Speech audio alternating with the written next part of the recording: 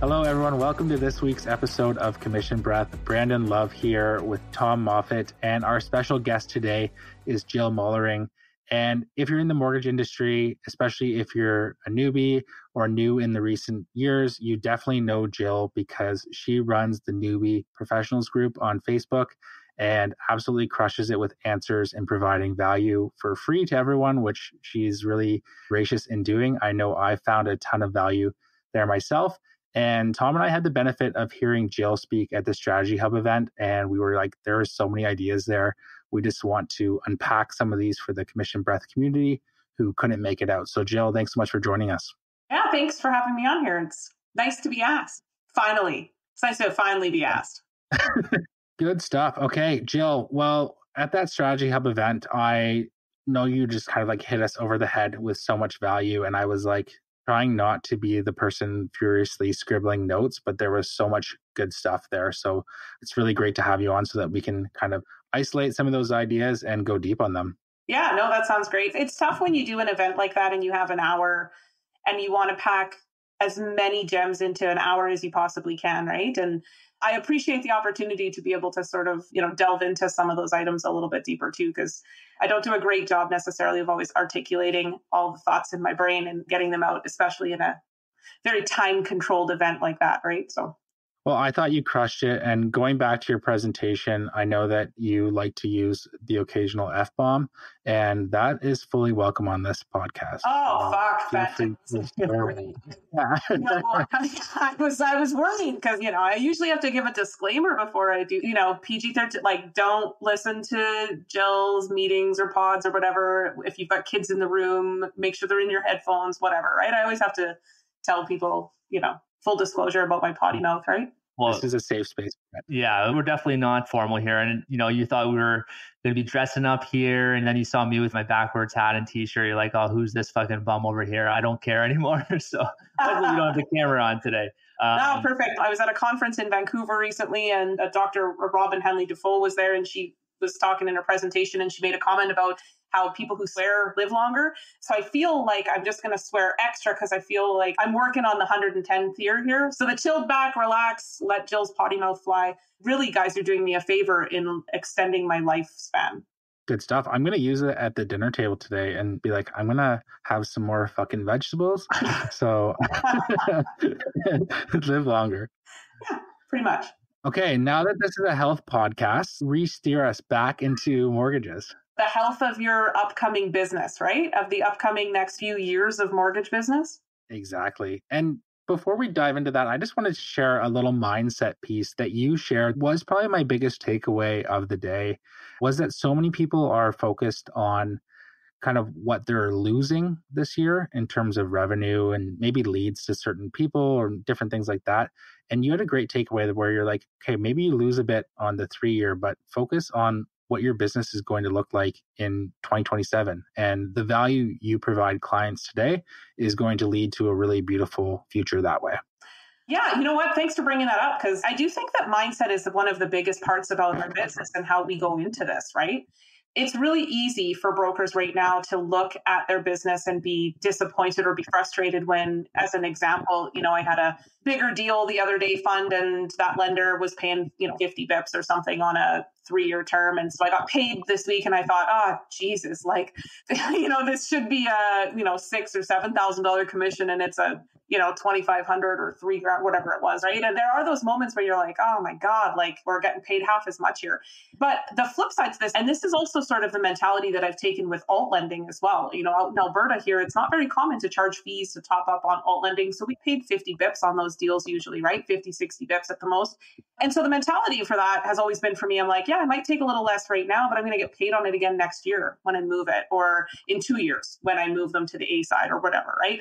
And so over a 5-year period of time, you get paid more on that deal by touching it a couple of times than you would if you would just place them in a 5-year fixed, right off the bat at a bank and got paid your 120 basis points or whatever it is. So from the mindset perspective, I've really looked at this as well. We have all these renewals coming up in the next couple of years. As you guys know the stats, it's over $900 billion worth of mortgages that are up for renewal between now and the end of 2026. There's $400 billion in 2026 coming up for renewal.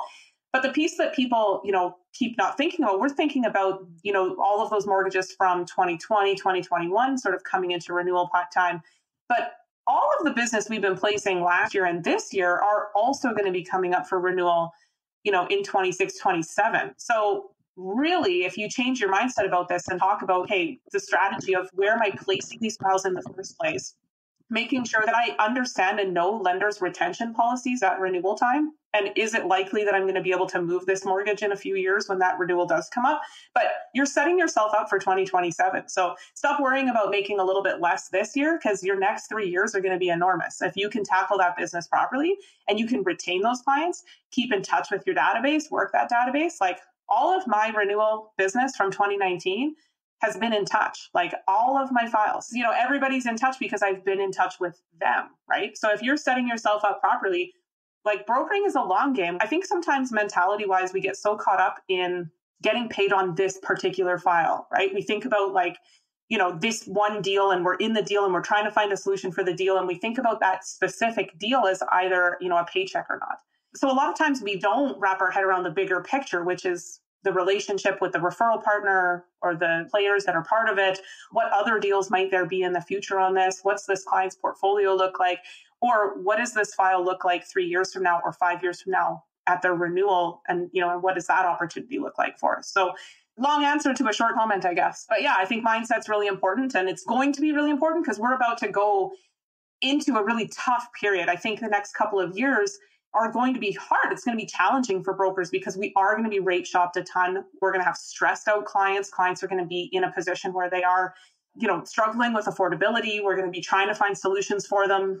There's going to be payment shock when they hit that renewal. And maybe the property didn't appreciate enough. Maybe they can't do much. We're going to do a lot of coaching, a lot of, therapy with our clients around that. So it is going to be a tough few years, I think, to get through. And I think having that right mindset is going to be a big piece of it, right? You might lose a lot more files, but you're going to get more phone calls, right? So being able to go into it the right way, the right head on your shoulders is going to be a big part of getting through it, I think.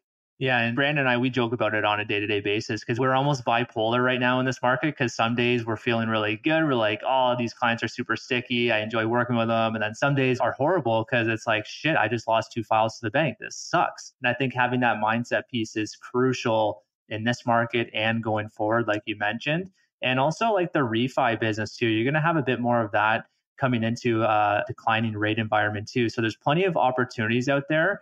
But speaking of the renewal opportunities, we all know they're out there. They're coming. There's much more to come.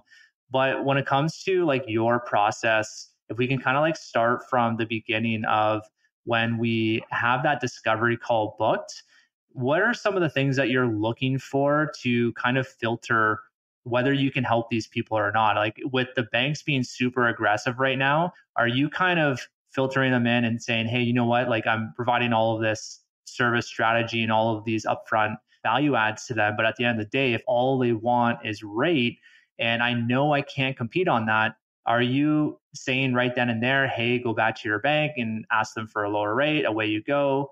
Like what's kind of your strategy there? Yeah. So I guess my first approach with a client is to find out, what's the issue at hand, right? Okay, we've got a mortgage. It's coming up for renewal. Have you talked to your existing lender about renewal options? A lot of times they haven't. And so right off the bat, I'll send them back to the existing lender and say, get your renewal quotes, get your options from them for your renewal, and then call me back and we'll talk about those rates and we'll compare.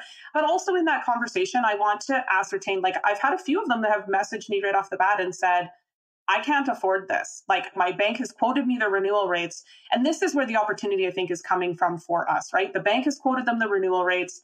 They've told them what their new payment's going to be. And they're phoning me going, I can't afford my new payment to be $500 a month higher or $800 a month or $2,000 a month higher, right? If they're coming from a static payment variable or a 1.5%, right? Like, I've had a lot of these phone calls where they're like, this rate is insane and I'm not happy with it and I can't afford that, right? The other scenario is just that everyone is going to shop around now. When the interest rates were 2% or 2.5%, nobody cared about really shopping around. Getting 2.6 6 versus 2.7 wasn't really a big deal breaker for most people. So they just signed and they stayed where they were. But when their existing bank is offering them over 5% and the media and the news and everything that they hear about is interest rates, inflation, Bank of Canada, like they're being bombarded with that kind of information all the time, it does put the idea more in their head to shop around a little bit more. So you're going to get those phone calls. And yeah, there's going to be sometimes, like I've had them, where the bank's offer is so good, I'm just like, what you phoning me for, man? Like, yeah, that's the best you're going to do, right?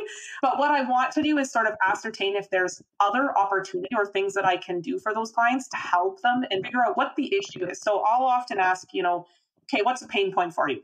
Are you comfortable with where your payments are at? Are you worried about the increased payment?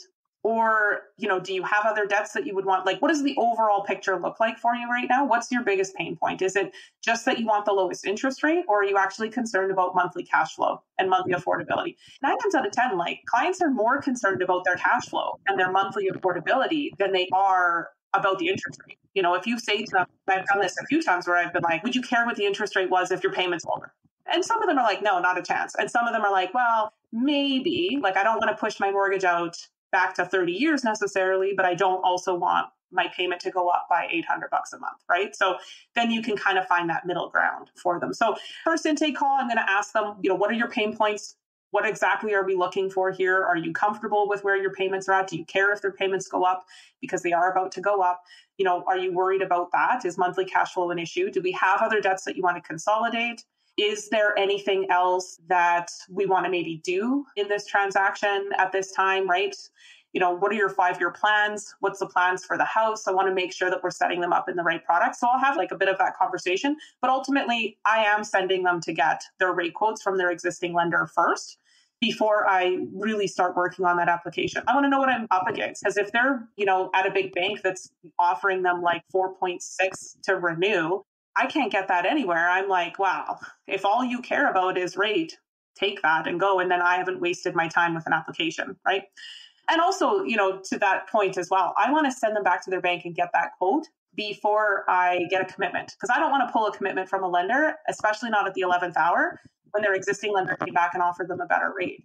So I want them to go through that process of calling their lender, trying to negotiate for a lower rate, having the lender be a bit obstinate with them. Some of our big banks, they say to the client, oh, well, if you go get a better rate, bring it back to me and I'll match it.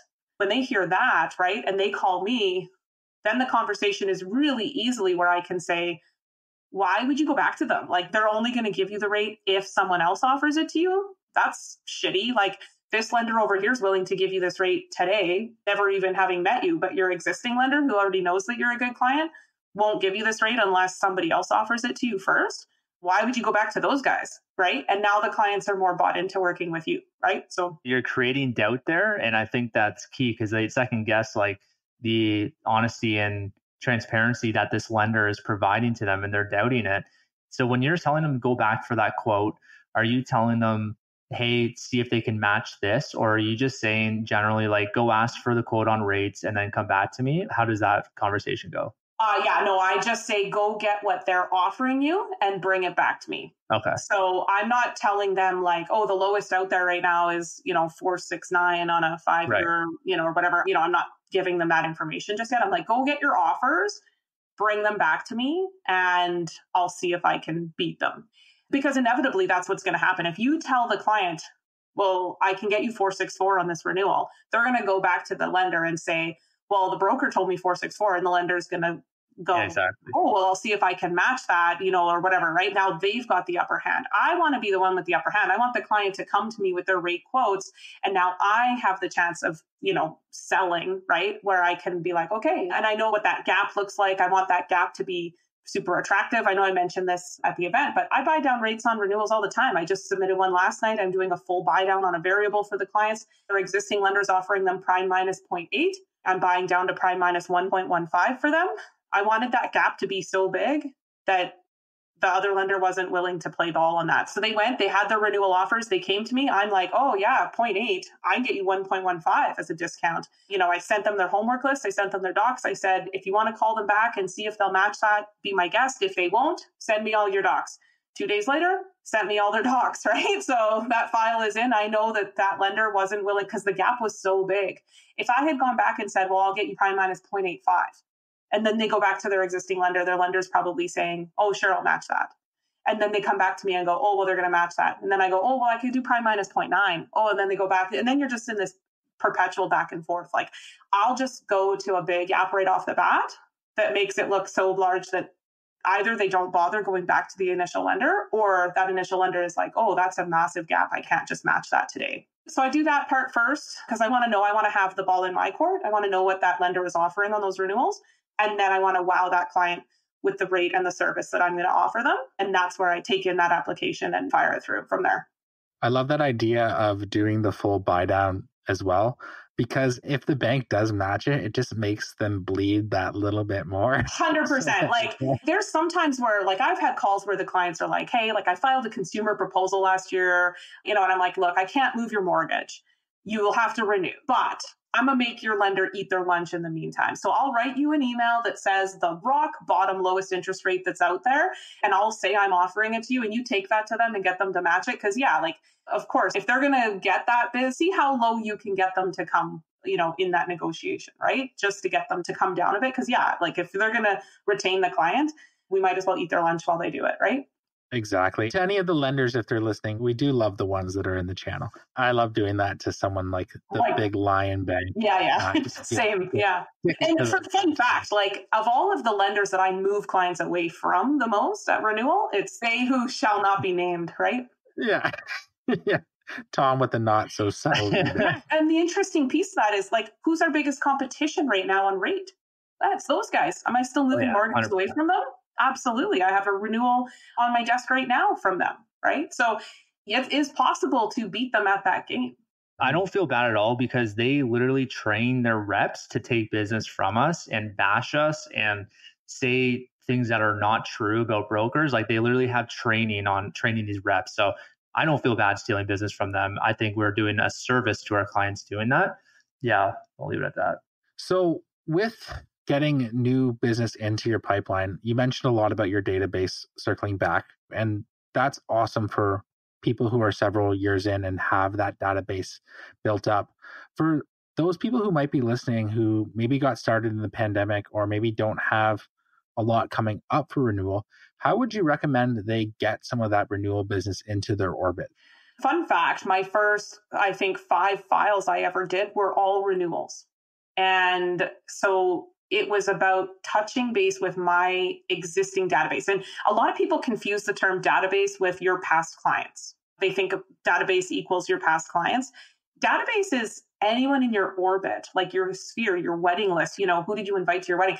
Anybody that you know. So yeah, like, my first handful of files that I did were all renewals. They were all people up at Renewal. The first one was a refinance at Renewal, moving them out of a private over to a credit union. Then the next 3 were like transfer switches at Renewal and stuff. And that was all just from my database. It wasn't purchase business, right? So this was talking to my friends, talking to my family about their mortgages and what was coming up for renewal. So great opportunity for you that exists in your social circles and just marketing to that, right? It's July right now. So is your mortgage coming up for renewal before November? If so, we should be working on this right now, and if not, if it's coming up maybe a little bit after that, let's talk about where rates are going and let's build a strategy leading into that time frame and touching base with those people before they get that 6-month renewal window from their existing lender that freaks them out and puts pressure on them to sign and re-sign, right away and stuff, right? So you do have an opportunity to market to that existing database from that perspective. Another big opportunity that I think that's out there right now is, again, we did a lot of talk about some of these collateral transfer switch rules and what constitutes as insurable in certain markets. That's a bigger deal than in others. But being able to do amortization changes and pushouts and still being able to keep a file in the insurable or insured category, depending on what type of mortgage they're currently in, we have a huge opportunity to get business from major banks. We've got, one of our guys on our team right now, he's brand new in the biz. He's been licensed for a couple of months. He's just had 2 referrals over from a major bank that's not in the channel, from one of their mobile mortgage specialists for clients who are up to renewal, who are struggling with the payment shock and they want their amortizations pushed out, but they're in insured mortgages and they don't have the equity stake to refinance. And so one of them was in a static payment variable.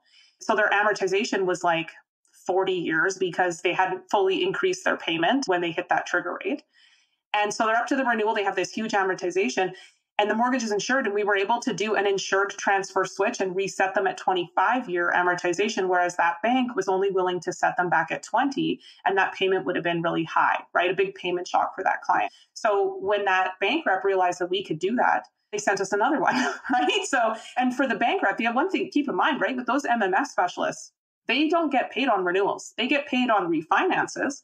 So when those clients come up for renewal and their clients are talking to them about payment shock and things like that, if they don't have that equity stake to refinance them and push their AM back out and make those changes for them, there's an opportunity there to work with some of those reps as well to maybe gain some business from that side because they don't have a solution to help those clients, but we do, right? On, insurable category, collateral transfer switch. If they're coming out of a big bank, they're more than likely in a collateral transfer. We can do an AM push out on that back to the 25 years, stay insurable, get them into that lower rate category and get that AM push out without having to do a full refi.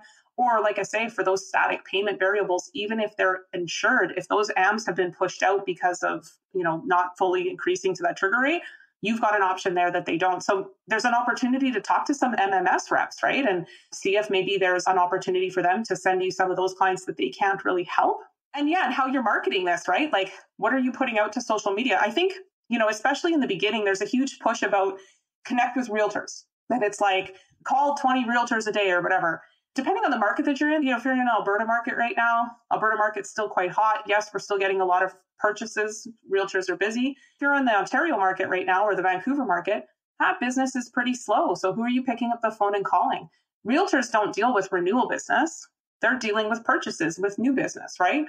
So you have an opportunity to diversify your portfolio away from just doing purchase business, which is great, right? For a realtor, they're kind of pigeonholed, right? You're either selling the house or buying the house. For us, we're helping people at every stage of their life in all kinds of mortgages. So spread out who you're phoning because, who are your clients going to be interacting with during their mortgage term? Or maybe when they're coming up to renewal, who are they going to be talking to? Probably their accountant, their financial planner, right? If you've got so much a month going into your RRSP and you come up to your renewal and now your payment is going up by $1,000 a month, where are you going to cut those costs? You might not invest as much, right? So who are the types of people that these clients might be speaking to throughout their mortgage term that isn't a realtor, right? They're not talking about buying or selling, but they're talking about all the other things that are happening in their life, right? They're insurance advisors. Like I say, they're accountants, they're financial planners, those kinds of people, right? So pick up the phone and call different people in different industries.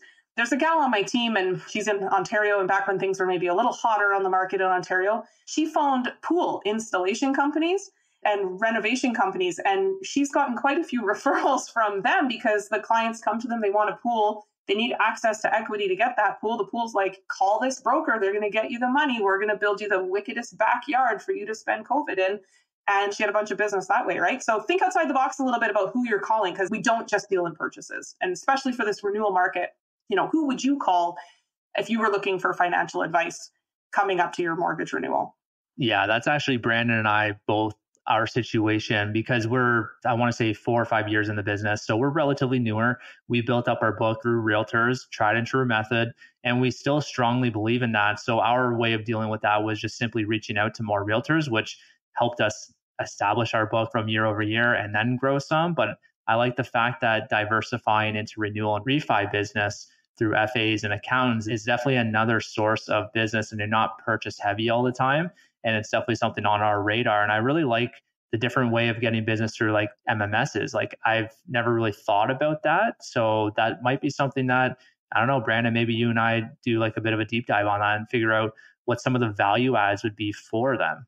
Yeah, Jill, I'm kind of curious, what would your script look like for reaching out to someone who's like a mobile mortgage specialist? Because I've chatted with one at RBC before, and he was like, I can't accept business or send business to brokers, like an internal policy. So how would you get around that? Well, it's funny because I think they all say they can't send or receive business from brokers, and then they all do. They just do it secretly. I mean, I'm not getting paid to send a deal, to an MMS, and I'm not paying them if they send me a deal, right? But I have a rep at every bank, an in-branch specialist at every bank, an MMS with every bank, because sometimes there's deals too that we can't do that we know can get done at the branch, right? I've got a great gal that I work with at CIBC, and I've sent her a ton of business over the years. So there is definitely a reciprocal world here where there are things that we can do that they can't, and there's things they can do that we can't. And I think if you meet the right person, you have the right conversations, there's definitely some reciprocal business there. There's a CIBC rep that was reaching out and emailing and contacting a lot of brokers here in the West for a period of time there with like an info sheet of the things and the programs that he could do that we couldn't, right? So he went out and researched what brokers struggled with, which, a lot of self-employment stuff, things like that. Like RBC's self-employment policy is, I hate to say, it's like better than anything that we have access to. And so he knew where he had advantages that we don't, or where we would have to go to alt lending, where he could do it, on an A deal. And he was just like advertising to brokers. He was like, listen, like if you have a deal on your desk that you can't do, like I might be able to keep these clients on the A side before you go alt with them, right? And I think there's just a mutual respect. And I think where brokers, again, where we get caught up in this mindset piece is that we think of each individual deal as the paycheck and not the bigger picture. But the bigger picture, like I've got a couple of clients that I sent to CIBC to get their mortgage done because I couldn't do it. And they're some of my biggest referral clients. Like I never did their mortgage, but the amount of business they sent me because they were just so happy that I got the deal done. A realtor that I was working with, I couldn't do the deal myself. I sent them to CIBC. We got the deal done. The realtor was so happy just that I helped find them a solution and got that deal done, that now that realtor sends me all of their business, all of their referrals, right? So looking at the bigger picture, right? Like it's so easy for us to get pigeonholed and focus on that individual file. But when we look at what's the best, solution or the best situation for the client overall, sometimes that is dealing with the branch, depending on their situation, right? And if we can get the client into the best situation, having those conversations where you're talking to those MMS, like they're just like us, right? They're hunters too. They're out there looking for business. They're commission-based. When you can have that respectful conversation and say, hey, like sometimes there's going to be stuff that I think is going to be best served by you. And sometimes there's stuff that's best served by me. Let's talk about what I can do that you can't. For example, in our market out here, a lot of my business is insured. We have flex down, right? If clients don't have their full down payment, like they can borrow their 5% down payment off of a line of credit, or a personal loan. Big banks can't do that. There's quite a few of the big banks that don't have that program. They don't have that option. So I'll work with the bank and say, okay, get them the loan, get them the line of credit, and then I'll get them the mortgage. And we work on that together, right? And again, and here's an opportunity that I can help serve these clients where you can't, right? Because you don't have that product available and I do, but we can still get these clients into a mortgage and you're still selling a banking product, right? I love that because it just creates a way better experience for clients and also just shows you as a way stronger broker. And when you partner with other banks and institutions like that, you're coming up with this full holistic scenario so that for your referral partners, it's like, why would I bother even sending them to my branch contact when I know that if Jill, if Tom, if Brandon can't get this deal done, they have someone at the branch who can then step in and see it past the finish line. So people have this immense confidence in your ability to just get things pushed through. Yeah, 100%. Like some of my best referral partners, if a client tells them that they're working with their bank, they literally will say to their client, call Jill anyway, because she might even get you a better rate at your bank. And that's true, right? Oftentimes we get lower interest rates at some of these banks than they actually will get themselves at the bank. I just had one the other day with, a Scotia client. She went to her branch first and they had done a rate hold for her and a pre-approval. And then when it came time to write, she was referred to me, they were like, you have to talk to her anyway. She calls me. It was a super fast turnaround, super fast COF on the file, Calgary purchase where things are a bit hot right now. And her branch told her, when she wrote the offer, she called the branch and they said to her, you need an extension. We can't meet that turnaround of like 4 days. And she came to me and I got her the approval at her bank at Scotia. And I got 5 bips lower on the rate than what they were able to offer her in the branch level. And we got her deal all done in time. And she was like, wow, so now that referral partner, again, like that just cements back to that referral partner, right? Like it doesn't even matter if the client's talking to their own bank. they're still sending them to me anyway. They're like, call her for a second opinion. Like, you have to phone her because you might even just get a better rate at your own bank, right? Yeah, you want to be the quarterback. Exactly. And I've always said that too. You want them to come to you first, and then you can delegate it and push them to another contact of yours if it goes that direction. And circling back on the MMS, I think like you touched on it, like the nail on the head there. I think the biggest value add is you have this connecting piece that you can both help each other out. You send leads to them, they send leads to you. And I think that's a good way of opening the conversation and not just saying like, hey, can you send me some of your renewal business that you don't get paid on? It's more like, hey, I have a value add for you as well. Yeah. And I send more to the branch rep than they send back to me for sure. But I also retained those referral relationships and those clients. Like, by sending them to that branch rep. It's interesting too, because sending them to the branch rep doesn't mean that you've lost that client.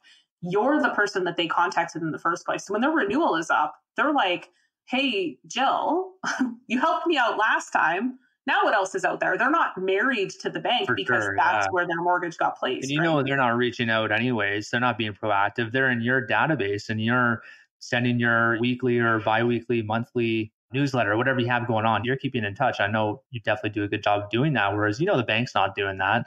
You can still track whatever the mortgage they have too after they close. You can get the details of the mortgage, track their maturity date. They have a variable. You can do the variable tracking as well. Like, there's other opportunities there, even if you don't close on the actual mortgage. Yeah, 1,000%. I was going to say to that, if you're in this market where you are unable to help someone, and this should be in any situation, or even these files where the clients come to you and their bank is offering them a better renewal rate and you can't beat it. And so you send them back to their bank and you don't ever intake an application, whatever. At the bare minimum, from that intake call, you've got their phone number, you've got their email address, you've got their name, and you know how much their mortgage is worth, who it's with, and when the renewal date is. So if they're going back to their bank and renewing with their existing lender, you should be tracking that next renew. Like, if they say to you, yeah, we're going with the 5-year, they're offering me this, and you're like, man, I can't touch that.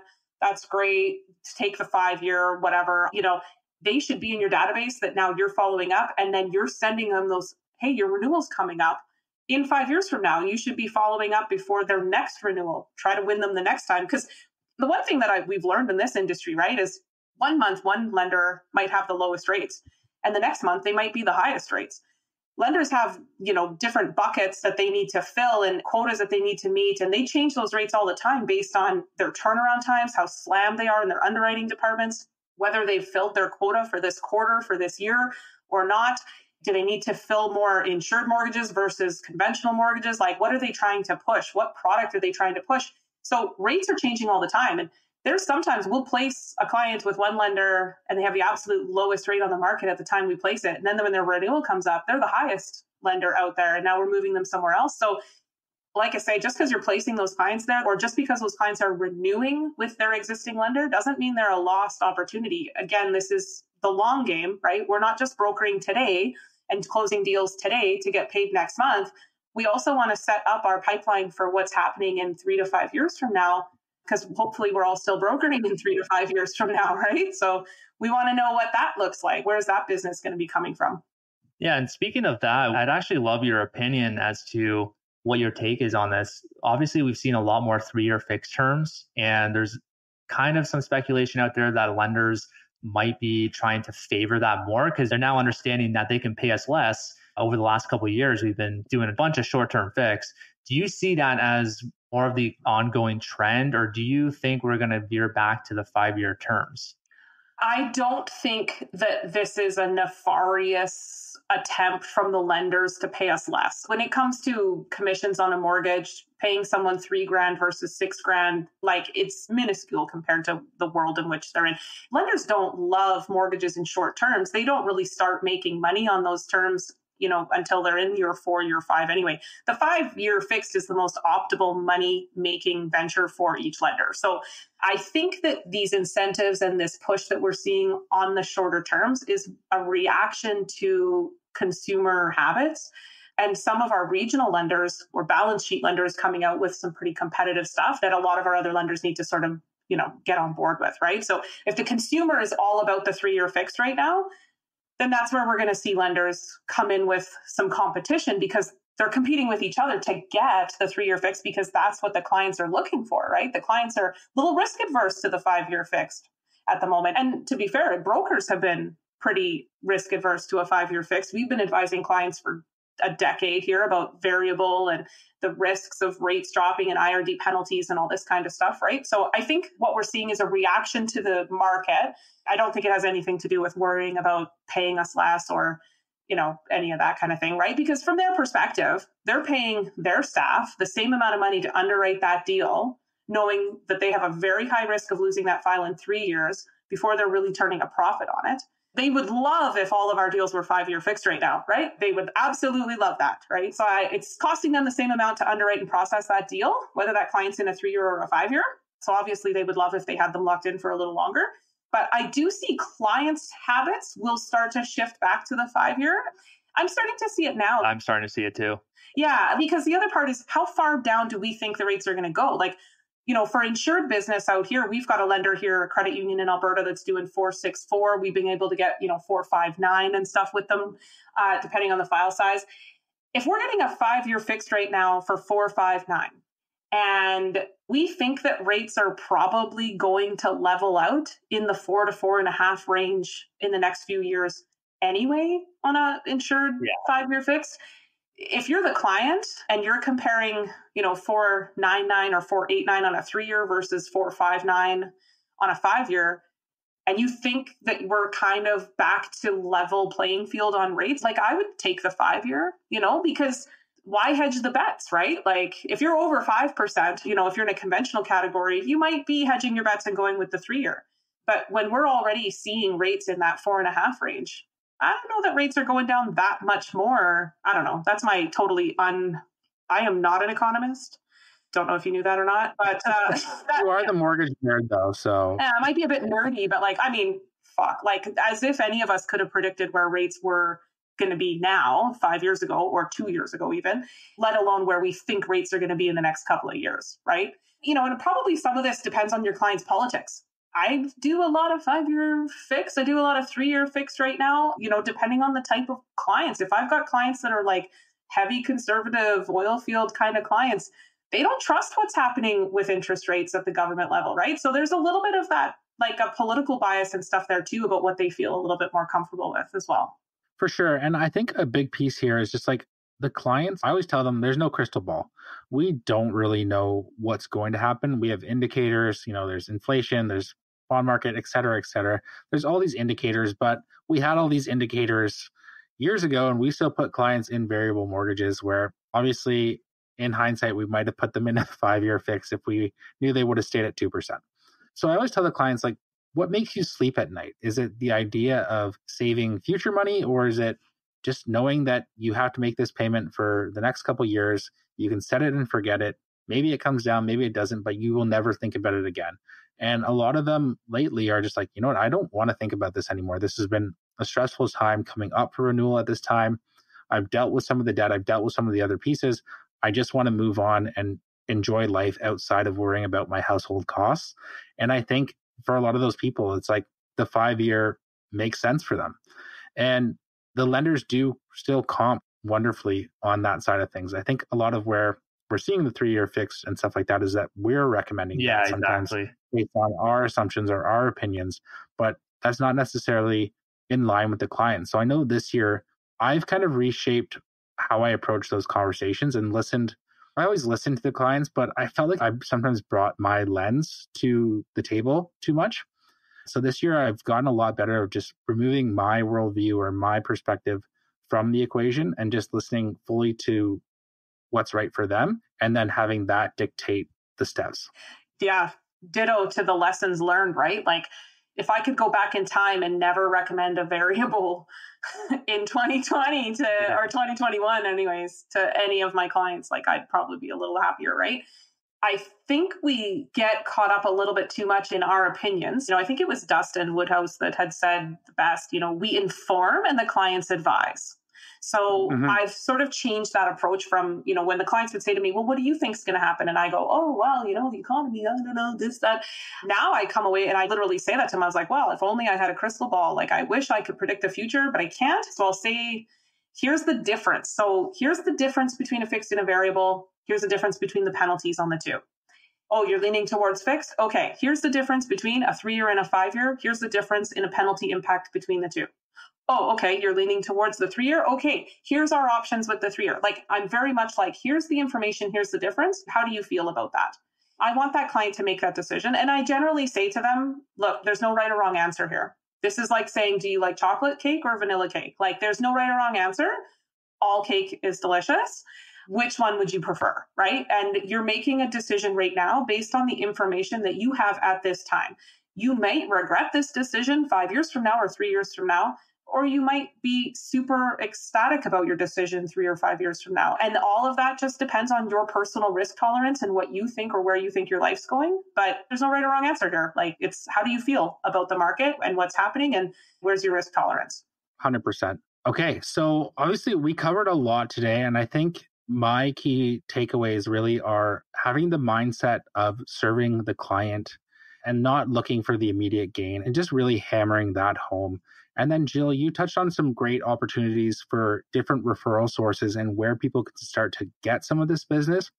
And then also some key strategies for how to retain those clients once you get them into your orbit. I just want to plug one thing. I know Jill is going to do a renewal workshop in the fall, and she also has a 3-day course as well. So if you want to go deeper than we went today on any of this stuff, connect with Jill. She's really active on Facebook and social. Join Newbie Mortgage Professionals Facebook group. Even if you're not a newbie, there's so much value in that group. And if you're an established agent or broker, share some of your insights, because this industry really grows by osmosis and people sharing and helping each other grow and evolve that way. And we always say a rising tide lifts all ships. And Jill, you are an exemplar of this in the industry because you provide so much value to people. So thank you so much for coming on and sharing with our audience. It was great to have you and super stoked about it. Well, thanks so much for having me. And yeah, I think, the better we all do, the better we do as an industry, right? So the better consumer confidence is around our industry and around working with brokers. So yeah, sharing of information, you're not giving away trade secrets to the competition here by helping another broker out, right? So yeah, appreciate it. Thank you for having me on, and let's do it again sometime. We'll chat about some more next time. Yeah, I was just going to say, we can have you on later this year and kind of do like a refresher update on where things are at with renewal opportunities. We'd love to have you on again. I'd love to be back. So thanks, guys. Thanks, Jill.